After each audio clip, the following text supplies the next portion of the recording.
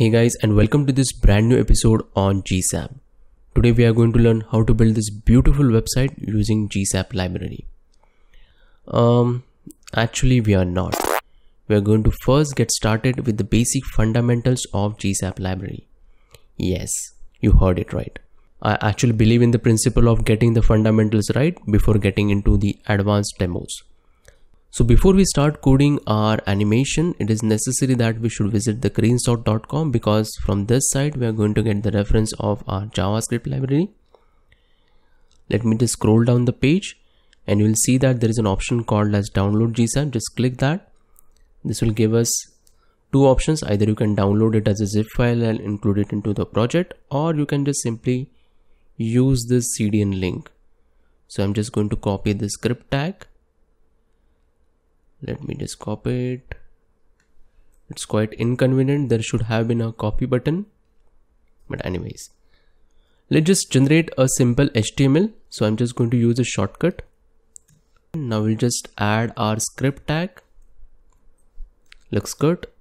Let me define a simple square. So I'm going to make use of the div tag and I'm going to assign a CSS class as box.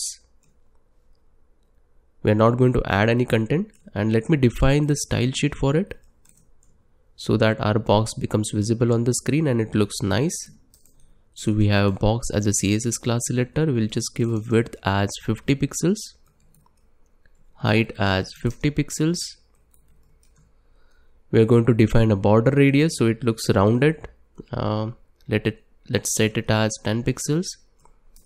We are also going to assign a background color. So background color, and this time I'm just going to make use of Indian red. Now it is also necessary that in order to animate our div tag, we need to define the position. We are just going to set it to relative. And if I just save this file and if I make use of the live server extension of Visual Studio Code, this will start a web browser as well as a web server which can be used to speed up the development process. So you can see on the screen a square is getting displayed on the top left position. As of now there is nothing fancy which is happening, but just in a few seconds we are going to animate this square. Okay, it looks good. Let's just go back to Visual Studio Code and let me just close this pop-up. It's a bit annoying. Okay, so now we want to move our square from its original position to the left, and in order to do that I'm just going to add a script. And in order to animate our square, I'm going to make use of special object called as twinmax, and I'm going to make use of a function called as to. Now there are different options which are available. We'll get into the details of each of those objects, but first let's just animate our box. So I'm going to pass the CSS selector. Now again there are three options which are available. Either you can use the CSS selector, or you can make use of the DOM APIs in order to select the particular DOM element. Also, there is another option. You can use jQuery and pass the jQuery object to this to function. So multiple ways. Let's go ahead and pass the second argument. The second argument defines the animation duration. So in our case, we are going to set it to 2 seconds.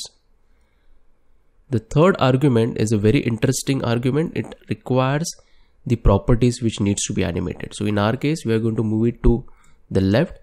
So left is going to be 100 pixels, or let's just leave it as 100. Now if I'll just save it and if I'll just go back to browser, you will see that our square box is getting animated. Now congratulations, you just achieved your first animation with the GSAP. Now before getting into the details of GSAP library and its various functions, let me just talk about the very important aspect of the GSAP library. So I'll just close this pop-up. You will see that on the top there is an option called as licensing. Just click this particular link. Now this is very necessary. I've seen that most of the demos or most of the tutorials are not actually talking about this important aspect of the licensing. Now if you don't understand the licensing and if you start using any library within your project, it might create legal issues. So I'll always recommend you that whenever you are going to use of any software, be it open source, be it a commercial, you need to first understand the licensing requirement. So I'll just scroll down and you'll see that the GSAP has made a beautiful effort to explain the licensing requirement. It says that if you're just going to use this particular library in an application or in a game or in a site which is available as free to the users, then in that case you can actually use it without a need of buying it. Now when you are supposed to pay for the license of GSAP, it is required only in case if the website or the application is available to the end user only after sign in and they are supposed to pay in order to access the functionality, then in that case, yes, you are supposed to buy the business license of GSAP. So make a conscious choice and make sure that whenever you're going to make use of the GSAP library, whether you follow all these particular conditions or not. So that's all for this particular video. I know that we haven't covered a lot of things within the GSAP. We just got started with a very basic example, but the intention of this video is to make you familiar with the GSAP. In the upcoming videos, we will be going through a lot of examples, a lot of functions, and we will cover some advanced topics. So that's all for this particular video. I will see you soon in the next one. Till then, take care and build something.